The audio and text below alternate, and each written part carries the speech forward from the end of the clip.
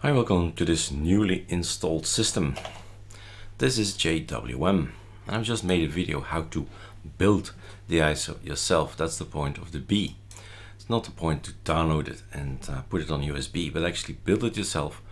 Put an application on there you do like games or something, or less browsers or more browsers, and so on, right? And then you just burn it. Well, first build and then burn.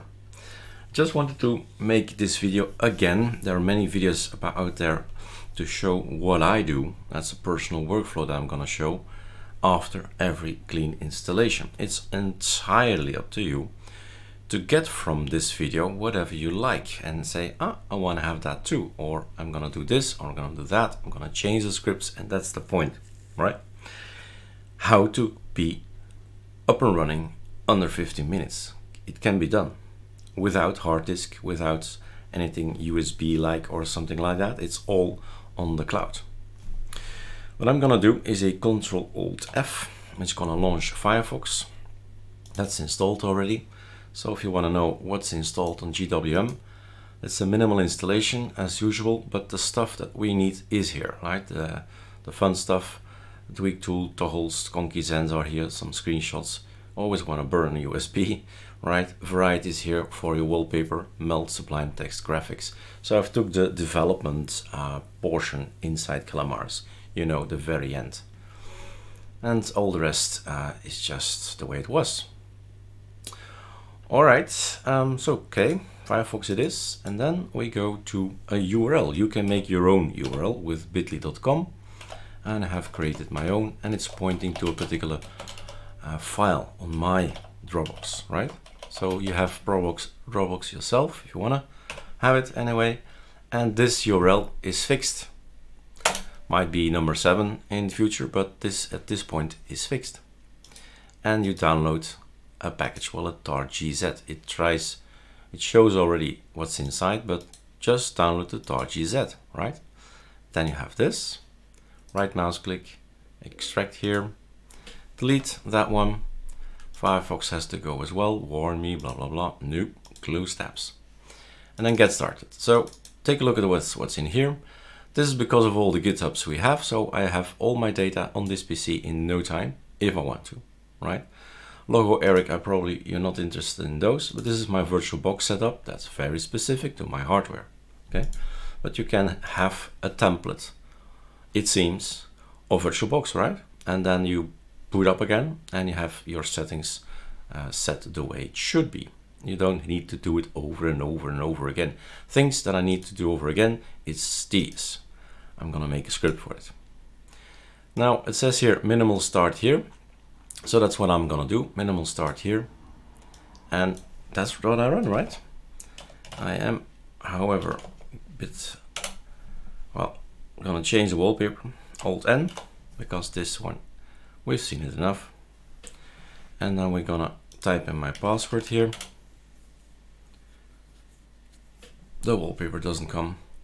So this guy is responsible for the wallpaper. Next. Must have pressed a wrong button. And in here are things to do. I mean, check out what's in there, right? Just open it up and check what it does. So in the file manager, in the downloads, already this is my content, right? All this is empty, really. It just contains scripts and just one thing that's gonna do it. It's gonna download Nemesis automatically and run it as well.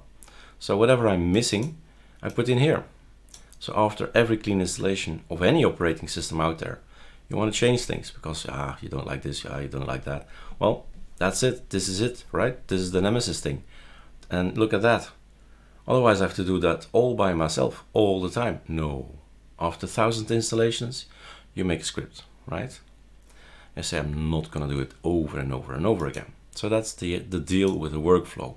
After a clean installation, this little thing makes my life easy. And this is certainly something for me, right? Do not install this just for the computer of Eriks Dubois. Intel-based graphical card. So this works for me, but might not work for you. I'm on JWM. I need to make videos, like a ton of videos, right? So number 11 for me is no problems with my card and with recording. No lag or no glitches. That's one of the tricks. So my system is up and running. The only thing I need to do is reboot. What did I do in my files as well? Hidden away in the config, in the auto start. Next time the conk is there, that's normal. Discord will be booted, InSync will be started, Telegram will be started, and they all will be demanding my login and my password. And that's it. And everything, I sync whatever I want to sync, right? This is a application for Google Drive. I just say that particular folder and not the others. I'll maybe download the others later, but not at this point in time.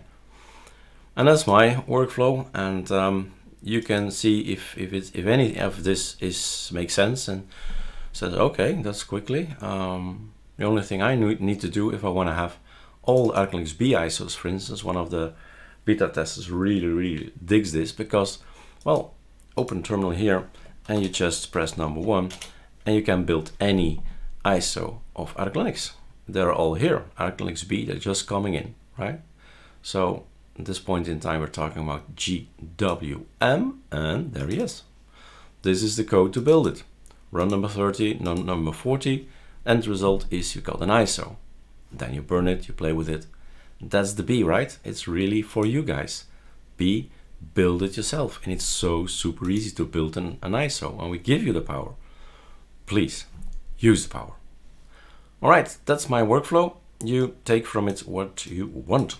Cheers.